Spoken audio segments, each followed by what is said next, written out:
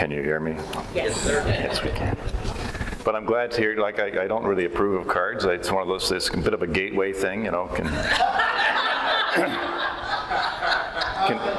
can lead to socializing and in some cases happiness. I was pleased to hear that Paul thrashed Dave, though, because I didn't want Dave to have that rainbow lamp. Dave joins us. We have a thing called Coffee and Readings where we do a Zoom readings class every night at 7:30. And Dave comes on, and I don't know why. I think it could be because his daughter-in-law is from France. But there's always pots banging around the background and noise and family wandering back and forth. And Dave is such a distraction. The last thing we needed was Dave to be playing with a rainbow lamp.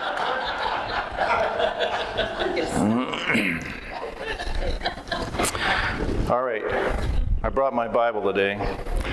I suggest that everyone have access to their Bible or their device so they can do some research as we go through this. So we're starting in Ecclesiastes chapter 1. The idea is to pick up on some of the points we made yesterday and expand and extrapolate those and dig a little bit deeper. We just touched on some of these the other day, and now we're going to dig a bit deeper. So we're looking at Ecclesiastes 1. The words of the preacher, the son of David, king in Jerusalem, vanity of vanities, says the preacher, vanity of vanities, all is vanity. So this is basically the whole thesis of Ecclesiastes. Solomon is encapsulating, or this verse encapsulates the whole package. It's all vanity. It's all vapor. Koheleth is not a name but a title. The preacher is Koheleth. Translators aren't sure exactly what it means. They're not sure exactly who the writer of the book was. I'm convinced it was Solomon. And it's not that important. What we do have is a collection of wisdom of the day. I believe it was Solomon that did it because it matches some other observations that he made in other places. So let's assume, I'm going to say it was Solomon, whether it's somebody else or not. So if we want to turn to chapter 3 and just take a look at what's going on here. A generation goes and a generation comes, but the earth remains forever. Verse 4. The sun rises, the sun sets, and hastening to its place it rises there again, blowing toward the south and turning toward the north. The wind continues swirling along on its circular courses. The wind returns. All the rivers flow to the sea. We have this collage of cycles, things that just inevitably repeat themselves. They just go around and around in circles. Generation goes, generation comes, the earth remains forever. And there's no satisfaction to this. All the rivers flow into the sea, but the seas are never full. So this idea is that there's a view, an observation that Solomon makes about all of these inevitabilities, all of these cycles. And there's something big that can be drawn from these observations. And God provided all these things for us to look at. And a great philosopher, but there's no end point to these things. They just keep happening, and none of these things are fully satisfied. We never get to a point of equilibrium in any of these things. Once a certain season has ended, the cycle begins again. It's not like, oh, we've finally reached that ultimate season. So this is part of the life that we're in. A great philosopher in our day, and you may recognize this, says, I can't get no satisfaction. I can't get no satisfaction. Because I try, and I try, and I try, and I try. I can't get no satisfaction. Anyway, I digress. So Solomon goes on to pursue various things. He pursues wisdom, pleasure, legacy, accumulation of knowledge, and there's a repeated theme and a repeated conclusion to every pursuit that he undertakes, and that is that it's vanity. It's a vapor. It's just a breeze, a wind. Verse 11 in chapter 3 says, he also has set eternity in their heart. yet so that man will not find out what the work God has done from the beginning even to the end. So the idea of eternity is introduced, but the full comprehension of eternity is not available. We can understand, we can contemplate, we have the capacity to contemplate and to think about what it's all about, but that's as far as it goes. We don't have the capacity to understand in reality what it means. It's outside of our paradigm. But look at the way it starts. It says, he has also set eternity in the heart. Also. So what's the first thing? Well, the first thing was all those inevitabilities that we just observed. All of these repeated cycles. We can see all these things happening time and time again. And we can imagine also when we lose somebody close to us, when somebody dies an untimely death, we recognize that that's devastating to us in the moment, but life goes on. The cycles just keep going. So in addition to all that body of evidence of things we can see just by keeping our eyes open, he has also set eternity in our hearts, and we spoke to that a little bit yesterday. We can conceive of eternity, but we can't understand it. Adam Clark says this, he has set the world in their heart, ha-olam, that is hidden time. The word olam and the word eon are very similar words. They're words that have to do with the measurement of time. And they are really defined by the context that we find themselves in. Sometimes it means forever and ever, sometimes it means for a period of time, etc. In this case here, this hidden time, the time beyond the present, eternity. The proper translation of this clause is the following. Also that eternity hath he placed in their heart, without which man could not find out the work which God hath made from the commencement to the end. Excuse me. God has deeply rooted the idea of eternity in every human heart, and every considerate man sees that all the operations of God refer to that endless duration. See verse 14. And it is only in eternity that man will be able to discover what God has designed from the various works he has formed. So I absolutely agree with that observation that we get it, but we don't fully get it. And Ecclesiastes 8:17 says, I beheld the work of God, that a man cannot find out the work that is done under the sun, because though a man labor to seek it out, yet he shall not find it. Yea, further, though a wise man think to know it, yet he shall not be able to find it. And this is perhaps the wisest man that ever lived, and he couldn't totally figure it out either. He just had a sense of it. This is from the Infinite book, which I'm going to be referring to tomorrow a lot more. It's from John Barrow. It is our tendency to extrapolate from the known to the unknown and on to the unknowable by a byproduct of the mind's ceaseless attempts to correlate what we know. Or that's posed as a question. This type of search for the infinite is also closely linked to a human desire for something transcendent, something beyond what is seen and immediately experienced. Some would argue that this inclination arises because there is something transcending in our immediate experience. So not only may we have been created with the capacity to understand or have the world or eternity in our hearts, but we also observe things around us, and by the things that we do know, we can extrapolate and see the rest, and imagine the rest. For example, on our way here, Sylvia and I went to Butler, Pennsylvania, to take a look at the thing where the shooter was and whatnot. There you go.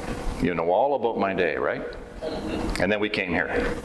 Well, that took about 30 seconds to tell you that. You filled in all the blanks. You know that our trip to Butler wasn't instantaneous, and that our trip from Butler to here was also not instantaneous. You knew that you could imagine that we drove from Ontario to Butler, that we putzed around there a little bit, and that some great big security guard ushered us off the site where it said no trespassing. You could fill in all those blanks without me telling you that, because that's what we do. We take our known experience and we insinuate that into what we hear and what we know, and thereby we can imagine something that has not happened, and we're probably accurate much of the time. So this is the same idea that we're talking about here. He was huge. He was really big. So Solomon's observations about mankind in this temporal paradigm were all over the place.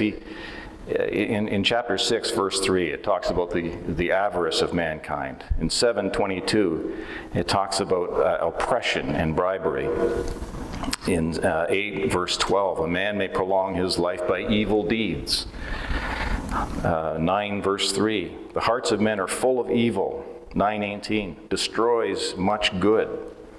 Ignorant of the life processes. It's not very complimentary. So he's observing, making all these observations about mankind as we are in this paradigm that we're in right now. So again, he pursued wisdom and concluded that both the wise and the foolish die. It's vanity. Pleasure, it's an empty pursuit. It's vanity. Legacy, someone else after him is going to end up with all his stuff. Vanity. Accumulation of knowledge, vanity. It's all the same. It all goes to the same place. Kohleth concludes that man is compelled to seek an answer for the meaning of life. It is a task which wearies him and causes him grief and is doomed to ultimate failure. The failure of the search seems to be designed by God to bring men to a point of trust. So the point of Ecclesiastes does seem to be to lead the reader to a sense of hopelessness for a purpose. I think there's a constituency, or there's two constituencies that would have read this collective work. It would have been non-believers and those that had some sense of belief. And the book and the conclusion is equally applicable to both. That this life is repetitive, we can imagine great things, but at the end of the day, we're not great people, and it's all vanity. So you've got a choice to make. You can either enjoy the things in this world and suffice yourself with that, or you can follow God, which is how he ultimately concludes. But all of which he's dealing with this paradigm that we're in right now. Now, from this point forward, including tomorrow, pay attention to food. I don't have to tell anybody that here. Just pay attention to the idea of food and eating as we go forward from this point. Here's another set of conclusions that Solomon makes all the way through this. There's nothing better for a man than that he should eat and drink, and that he should make his soul enjoy good in his labor. This also I saw that it was from the hand of God. 3 verse 13, every man should eat and drink and enjoy the good of his labor. Eat and drink and enjoy your work. 5:18, behold, that which I have seen, it is good and comely for one to eat and drink and to enjoy the good of his labor. 8 verse 15, eat and drink and be merry. 9:7, eat thy bread with joy and drink thy wine with a merry heart. So in other words, this life is vanity. So enjoy your food, enjoy your drink, enjoy what you're doing. Get what you can out of what's here.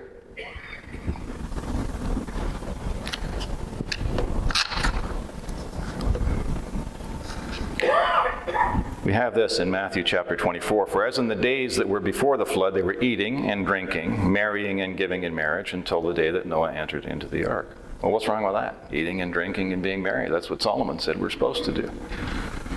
And he knew not until the flood came and took them all away, so shall also be the coming of the Son of Man. So there's nothing wrong with eating, there's nothing wrong with drinking, and there's nothing wrong with playing cards and being merry. But if that's all there is, if that's your entire paradigm, it's pretty lame. It's pretty weak. And if this is all we have, that's all you've got to do. So again, Solomon leads to the ultimate conclusion, that's not all we have. There's something bigger and beyond all of that. Same thing with Noah. The end of all flesh has come before me, for the earth is filled with violence through them, and behold, I will destroy them all. And this is what the reference was in Matthew chapter 9.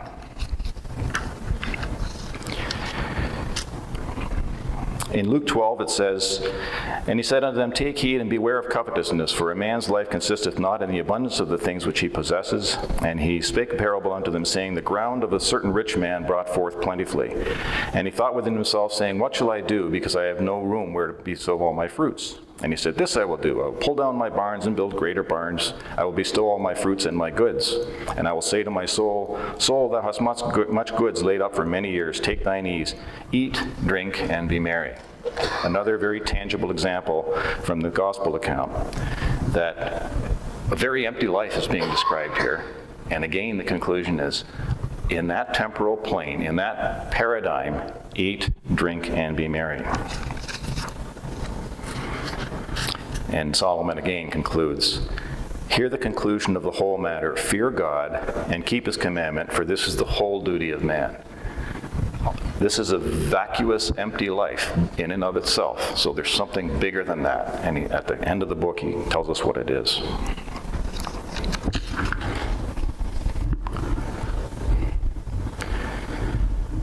Okay, we've gone through this. And again, just repeating Ecclesiastes 8, verse 17, a man cannot find out the work that is done under the sun, because though a man labor to seek it out, he shall not find it. So although we have eternity set in our hearts, we do not have the equipment as of today to be able to figure things out. So I think, notwithstanding the fact that some people talk about Ecclesiastes as being more of a secular book or more of a book appealing to people in a secular sense, it's a deeply spiritual book and very insightful. There are a number of things that we can take from it. In 7:29, it says, God made man upright, which I think has a profound implication as to the difference between man and the rest of creation. Said the world in our heart, that's huge. And this idea of eating and drinking and labor is also huge. And that's a repeated refrain that goes throughout the rest of the scriptures, the idea, tying food to our service and to our understanding of things.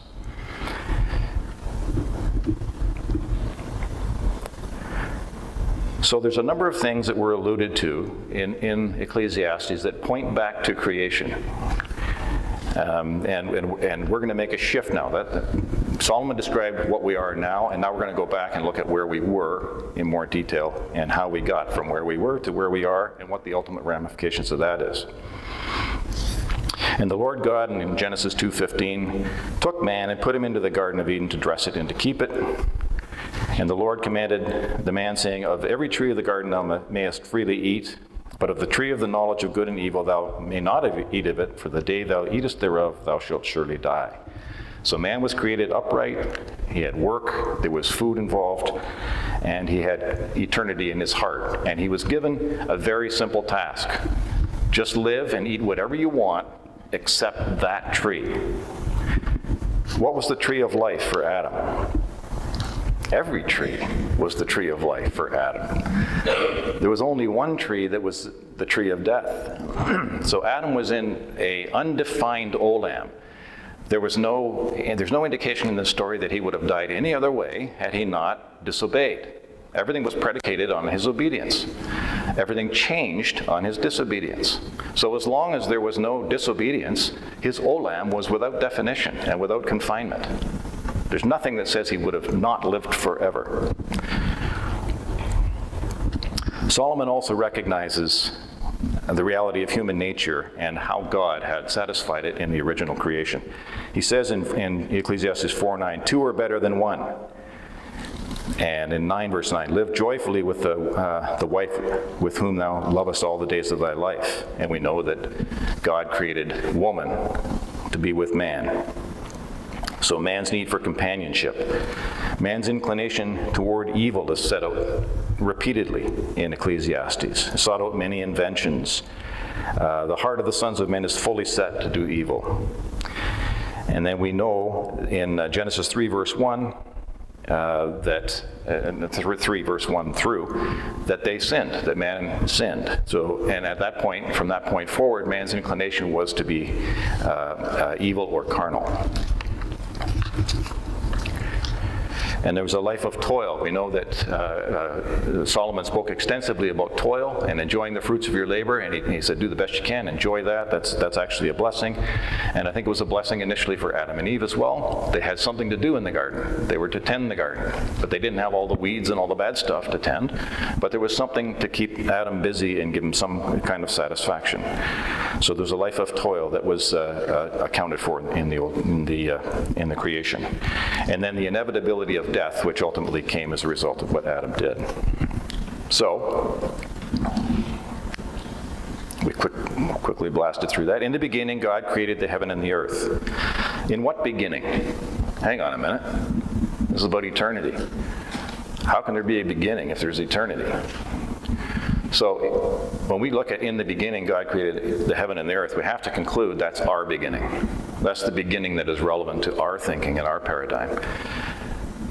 Because if eternity is eternal, there's no beginning. So this is our beginning.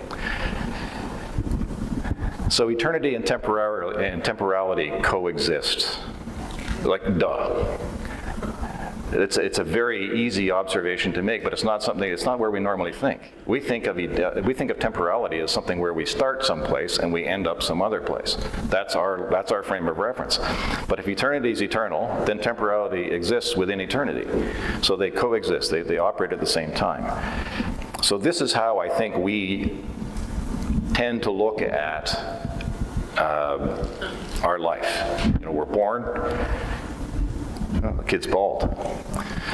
We go through life, and we end up dead at the end of it. So we see a timeline. We see it as a linear thing, right? And even when we think of eternity, don't we think of that as something that's going to happen later for us? So that's what this is about.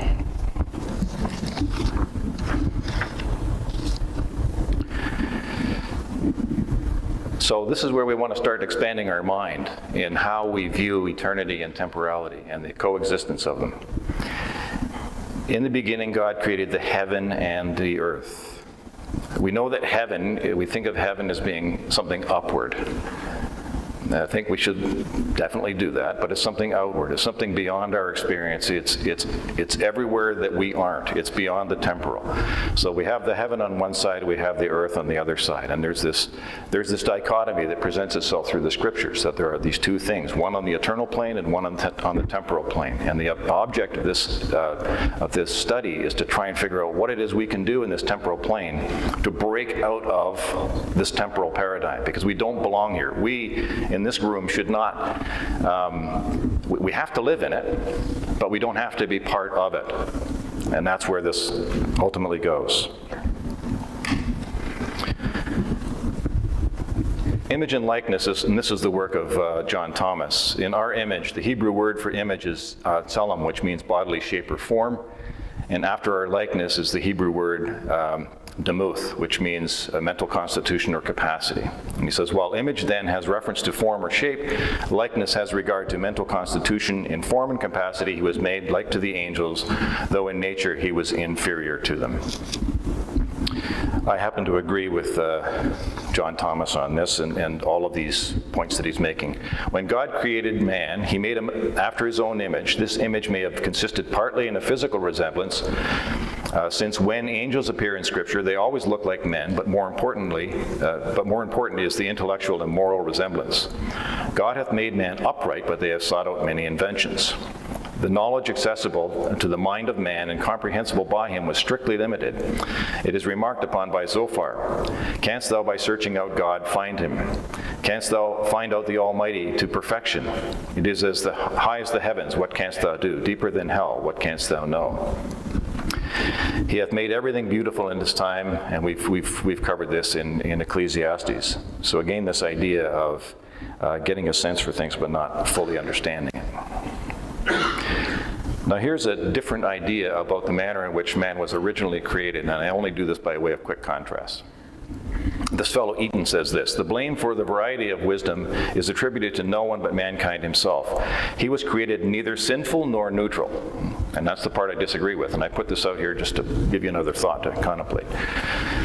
But upright, a word that uses of the state of heart which is disposed to faithfulness and obedience. And the flaw in this fellow's thinking, I believe, is this, that he uses our current paradigm to try and explain what upright was in a different paradigm. So he goes to Kings and Psalms and says, this is what upright means in the context of our current paradigm. He says, and then he takes that definition and says, okay, that's what it must have meant before our current paradigm came about. So I think that's why this is flawed. And I think Christadelphians have this quite right. Dr. Thomas goes on to say, the Spirit in David testified in some Roman numeral thing, that flesh is spirit that passed away and cometh not again. The common version says flesh is a wind, but in the Hebrew the word is ruach, which in Genesis is translated spirit. If we are to believe the word, flesh then is spirit. But if you and I and all mankind and other beasts in general be spirit, what is the most obvious difference in view of the divine testimony between men and angels, who are incompatible and deathless? Men and angels are both spirit in a certain sense. For in Scripture they are both spirits, only one class a little lower than the other. What then is the most obvious or striking difference between the two kinds of spirit or nature, the human and angelic? It is this: human nature in general is spirit that passeth away and cometh not again, while angelic or divine nature or substance is spirit that doth not pass away and is therefore incorruptible and immortal. So there's this idea that all flesh is spirit. Anything that has God's breath in it, or the wind, the ruach of God, is spirit, or it's a container of spirit. Now, I don't entirely agree with the conclusion that there's an equivalence between flesh and spirit. I see flesh as being the habitation of spirit, but not in the Holy Spirit, not in the immortal soul kind of way. We'll deal with that later. We can only touch on it in this text here. So, spirits of all flesh, man and animals, each animal was created. This is postulated by Brother Al Walker, anyone who knows him, remembers him. Each animal was created by God to perpetuate eternally after its kind, which I thought is kind of a neat idea. So again, it's the idea that each entity that has had the breath of life, the breath of God, is spirit, or contains spirit. All right, I got to catch up to where my slides are here.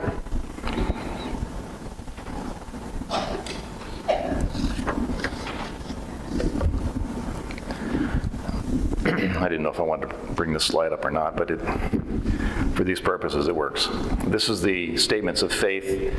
I'll just read the black part. That the first man was Adam, whom God created out of the dust of the ground as a living soul or natural body of life, very good in kind and condition, and he was placed under a law through which the continuance of life was contingent on obedience. Adam broke this law and was sentenced to return to the ground from whence he was taken, a sentence which in effect defiled and became a physical law of his being and was transmitted to all his posterity. God, in his kindness, conceived a plan of restoration which, without setting aside his just and necessary law of sin and death, could ultimately rescue the obedient of the race from destruction and people the earth with sinless immortals.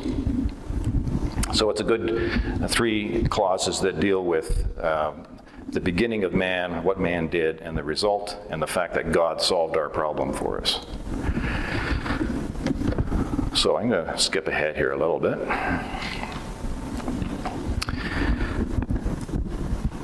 So when we look carefully at the creation account, God formed man out of the dust of the ground. Number 1. So there was a carcass lying there that was out of the dust of the ground. And then into that carcass, God breathed the breath of life. So there's a 2-step process. He didn't throw breath of life at the dust. He created man, and then he gave him the breath of life. So Adam was created in an eternal paradigm. The environment, or an eternal environment, the environment that he was created into, there's no indication in this story that it was going to be anything but eternal. That's the environment that he was created in.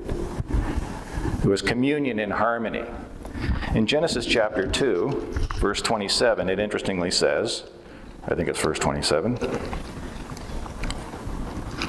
and it seems to just jump off the page as being irrelevant to everything else.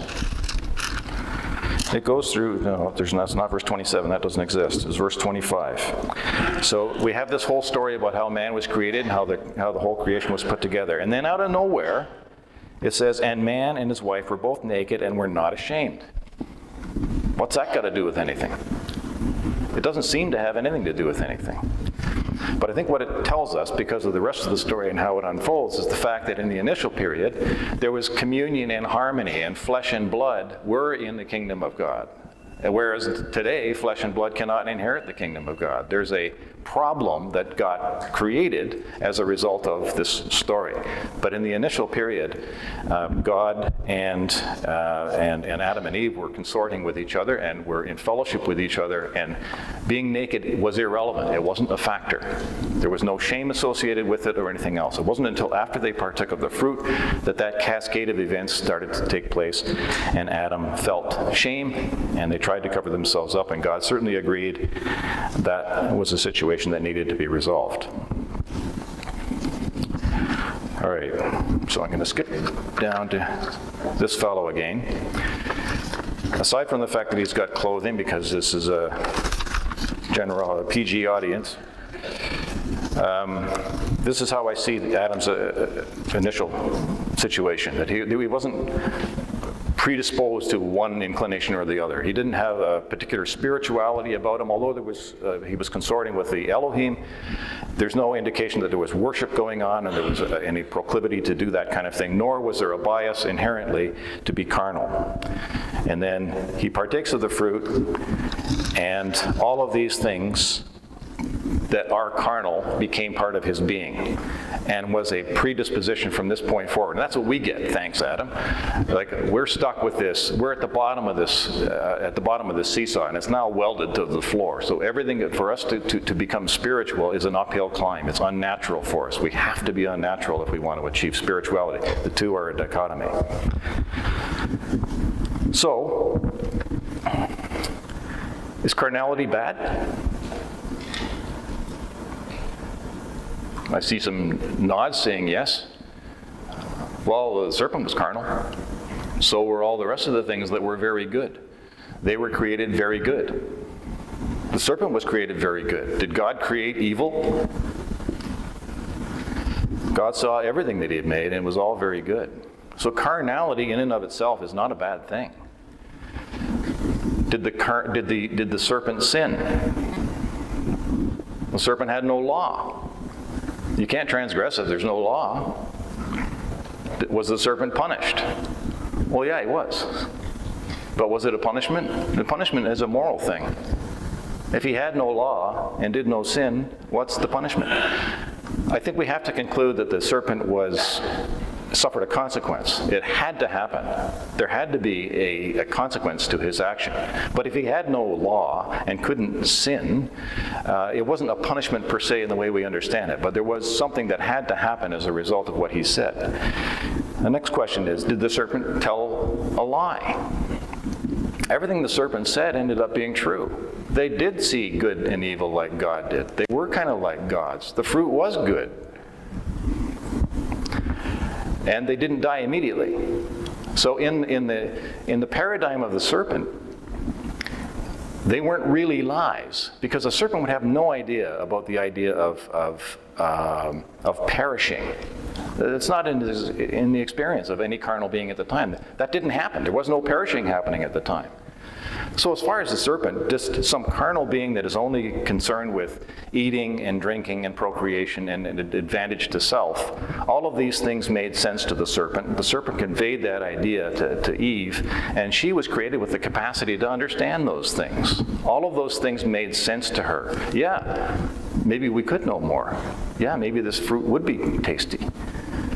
This is good, let's do it. And then so as soon as they partook of the fruit, everything changed. And from that point forward, there was this chaotic situation that we've all adopted. So the serpent, being a carnal being, like if a fox comes into, say you got a hen house, and a fox comes into the hen house and eats your hen. Was the fox evil? The fox wasn't evil. The fox was a fox, and he likes chicken. You may shoot him. Are you punishing him? No, but you're stopping that behavior. It's the same kind of idea, that there's nothing inherently wrong with carnality unless or until it is confined by law. And initially, Adam and Eve had this one law that they were not to disobey. They breached that law, everything changed. They were initially covered effectively. They had their fellowship with God was enabled because they were within law. They were within the parameters of the law. So in that sense, they were covered by law. And as soon as they breached that law, they needed a different covering, and that was provided for them, ultimately. So the serpent represents carnality, and carnality in and of itself I don't think is a big deal. So just very quickly, because I'm going a little slower than I thought I was going to be going, we go to the situation in the children of Israel were in the wilderness in Numbers chapter 20. So I suggest you take a look at Numbers chapter 20. This is the wilderness of Zin. The people started complaining about how badly they missed Egypt, because Egypt was so great for them. And in Numbers 20, verse 12, it says, "But the Lord said to Moses and Aaron, because you have not believed me to treat me as holy in the sight of the sons of Israel, therefore you shall not bring this assembly into the land which I have given them." So this is the context of when Moses ends up striking the rock twice, is punished. We go on and they try and make a deal with Edom to go through their land. They're not going to eat or drink anything. We're just going to blast through. It's not going to be a problem. Edom says no. And then Aaron ends up dying toward the end of chapter 20. And then we have this situation where the people of Israel do what they had done repeatedly, and that is they started missing this revised history they had of Egypt. They missed the food, they missed the stability, they missed all these different things, and here we are with food again. And we're tired of this manna. Verse 5 of chapter 21, "The people spoke against God and Moses, 'Why have you brought us up out of Egypt to die in the wilderness? For there is no food and no water, and we loathe this miserable food.' The Lord sent fiery serpents among the people, and they bit the people so that the people of Israel died." So they complain about the food. And when's the last time we heard about a serpent? In the garden. Completely attached to the idea of food again. So here we have this theme of food that keeps on showing up. They had food, they had manna, it was life-sustaining, but they were getting bored with it. So they get this fiery serpent, and we know what ends up happening. They were supposed to, they were punished, and they got eaten, bitten by the fiery serpent and so forth. And then Moses puts his serpent on a pole, and it was they were supposed to look on that to understand what had gone on. They were supposed to appreciate the fact that their carnality, their carnal thinking, their focus on the food was problematic, and that is why they were punished. That's what this serpent was all about. So when they saw this carnality lifted on a pole, they were supposed to be thinking, that's representative of me. They didn't think that. Ultimately, what happens is they started to worship. And when we go to 2 Kings, they started to worship this object on the pole, and it was called Nehushtan. And this is what we do all the time, and this is what the children of Israel did in the law of Moses. Rather than understanding the symbology of a thing, they started to worship the thing. And it's the same thing we can do with all kinds of different things, including the memorial service. We can see the thing as being sort of efficacious in and of itself, the substance. It's not that. It's the symbolic stuff. It's the spiritual stuff, not the natural stuff. So I want to be careful here, because I don't want anyone taking this the wrong way. In John chapter 3, we have the most remarkable thing, one of the most remarkable things in the Bible, when Jesus was talking to Nicodemus. And some of the most profound truths come out of this discussion. Nicodemus said, "How can a man be born when he is old? He cannot enter a second time into his mother's womb and be born, can he?" Jesus answered, "Truly, truly, I say to you, unless one is born of water and the Spirit, he cannot enter into the kingdom of God. That which is born of the flesh is flesh, and that which is born of the Spirit is spirit." So Jesus was trying to teach Nicodemus the same thing that we're exploring together here, and that is the dichotomy between flesh and spirit, between temporality and spirituality. It was very difficult. Nicodemus looked like a very sincere fellow, and he was trying to get this stuff, trying to understand things.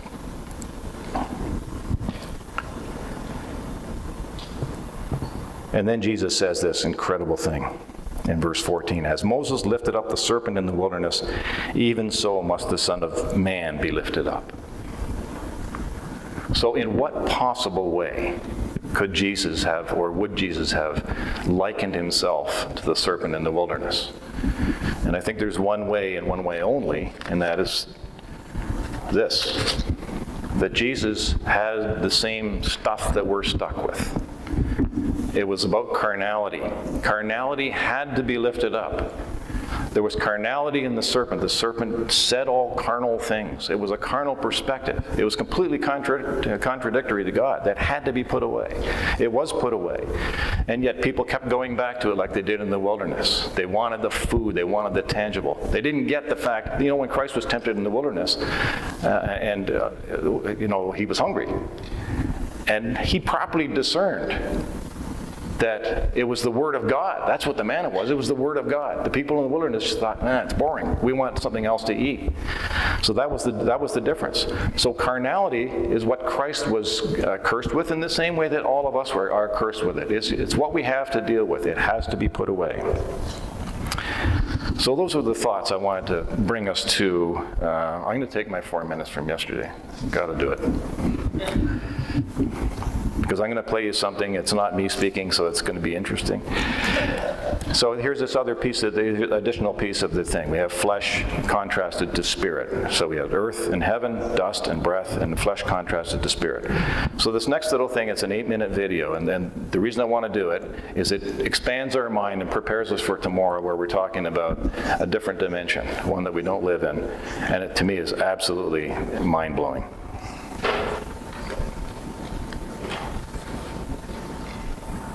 We begin with a scene 1 meter wide, which we view from just 1 meter away. Now every 10 seconds we will look from 10 times farther away, and our field of view will be 10 times wider. This square is 10 meters wide, and in 10 seconds the next square will be 10 times as wide. Our picture will center on the picnickers, even after they've been lost to sight. 100 meters wide. The distance a man can run in 10 seconds. Cars crowd the highway. Powerboats lie at their docks. The colorful bleachers are Soldiers Field. This square is 1 kilometer wide, 1,000 meters. The distance a racing car can travel in 10 seconds. We see the great city on the lake shore. 10 to the 4th meters, 10 kilometers. The distance a supersonic airplane can travel in 10 seconds. We see first the rounded end of Lake Michigan, then the whole Great Lake. 10 to the 5th meters. The distance an orbiting satellite covers in 10 seconds. Long parades of clouds. The day's weather in the Middle West. 10 to the 6th, a 1 with 6 zeros, 1 million meters. Soon the Earth will show as a solid sphere. We are able to see the whole Earth now, just over a minute along the journey. The Earth diminishes into the distance, but those background stars are so much farther away that they do not yet appear to move. A line extends at the true speed of light. In 1 second, it half crosses the tilted orbit of the moon.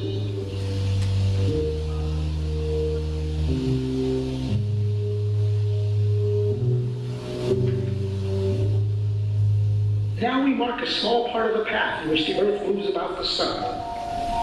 Now the orbital paths of the neighbor planets, Venus and Mars, then Mercury. Entering our field of view is the glowing center of our solar system, the sun, followed by the massive outer planets, swinging wide in their big orbits.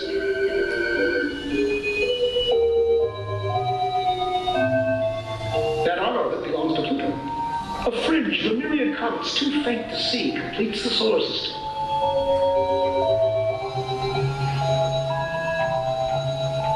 To the 14th. As the solar system shrinks to one bright point in the distance, our sun is plainly now only one among the stars. Looking back from here, we note 4 southern constellations, still much as they appear from the far side of the Earth. This square is 10 to the 16th meters, 1 light year, not yet out to the next star. Our last 10-second step took us 10 light years further. The next will be 100. Our perspective changes so much in each step now that even the background stars will appear to converge. At last, we pass the bright star Arcturus and some stars in the Dipper.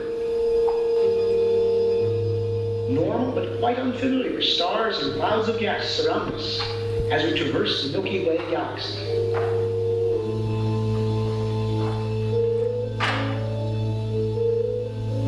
Giant steps carry us into the outskirts of the galaxy.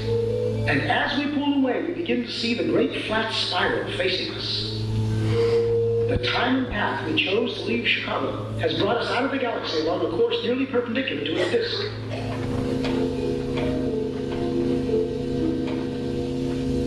The two little satellite galaxies of our own are the clouds of Magellan.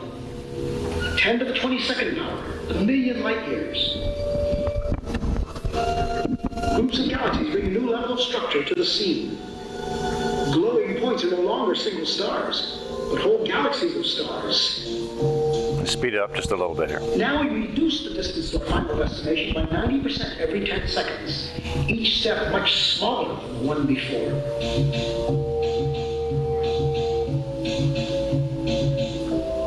At 10 to the minus 2, 1/100th of a meter, 1 centimeter, we approach the surface of the hand.